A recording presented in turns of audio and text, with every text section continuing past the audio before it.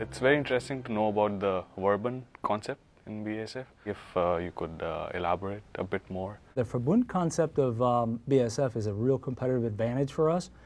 Basically, the way it works is many companies in our industry, they put plants all over the place, right?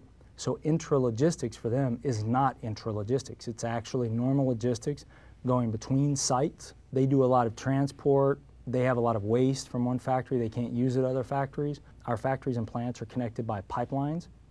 And we don't need a whole lot of intra-logistics, so we save money on the logistics. It's great for sustainability in the environment because we have virtually no waste. Every waste product of one plant is usually as a raw material used in the next plant. Our We Create Chemistry strategy will require us to be much, much closer to our customers. So you can't put these big integrated networks of factories next to every customer, right? So you build smaller, more agile facilities. In North America, the consumer likes a softer seat, and in Germany we like a firmer seat. That's a different chemical recipe. And so if you have a factory right close to your customer and you can produce those different recipes, you don't have a lot of line switching costs, but also a much deeper understanding of the customer you get when you're able to position your people right near to the customer's facilities.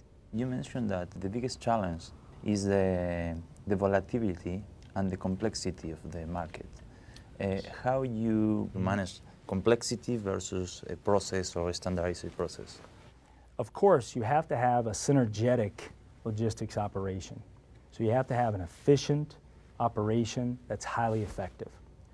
But on the other hand, our strategy sees that we would treat customers buying agricultural chemicals or chemicals for the cosmetic space very different from those, let's say, buying bulk plastics chemicals.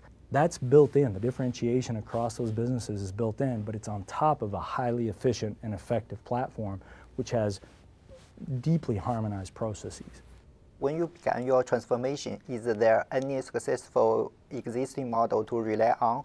If not, how do you figure out the right way to transform your company? The unique thing about BASF in this transformation program is this was a lot of creation of the ideas ourselves, a lot of integration concepts that are specific to our company, specific to our situation, and our market position.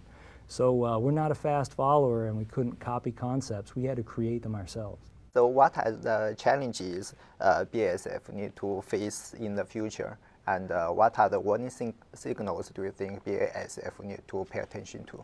BASF's been around for well over, almost 150 years. I mean, we've been around for well over 100 years, right? But there are new competitors out there who are also very good. Let's just look to Asia. Let's look at Reliance, Sabic. These are partners, these are customers, but these are also competitors. And we need to constantly improve to make sure that we stay ahead of the pack.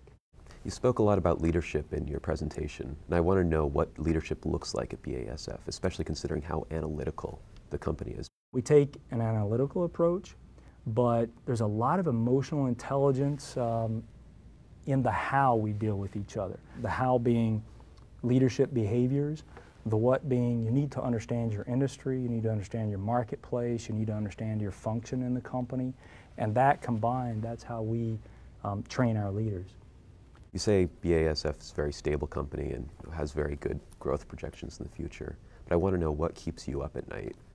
Yeah, that's really simple. You know, my colleagues by 2020 will produce and sell 115 billion in revenue, right? So at the end of 2012, I'll just say somewhere between 75 and 80 billion. Somebody has to deliver all that stuff.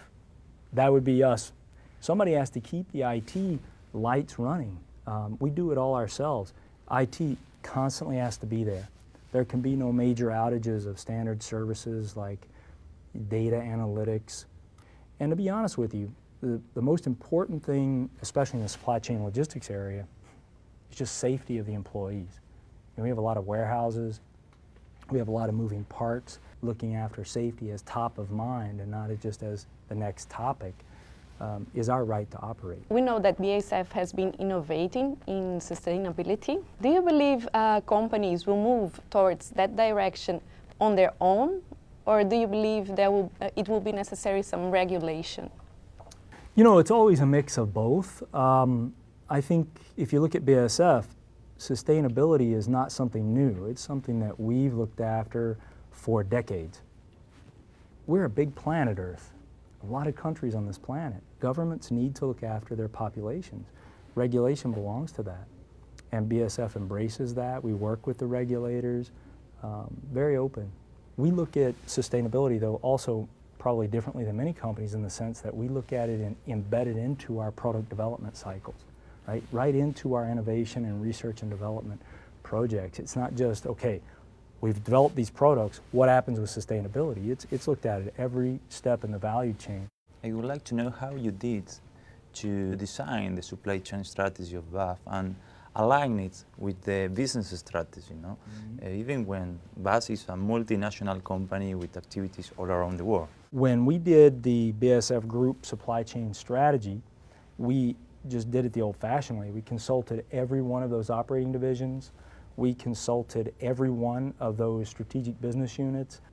We bring that all together in the supply chain strategy that my division is responsible for. And then, of course, we connect that into those roughly 80 SBU strategies. We had teams sit down and say, okay, what is the right supply chain strategy for your business, for your customer base, and then how do we, as a logistics unit or as a supply chain management team, how do we support you the best? Well, thank you guys for interviewing me. I really appreciate it, and I wish each and every one of you good luck in your careers. Yeah.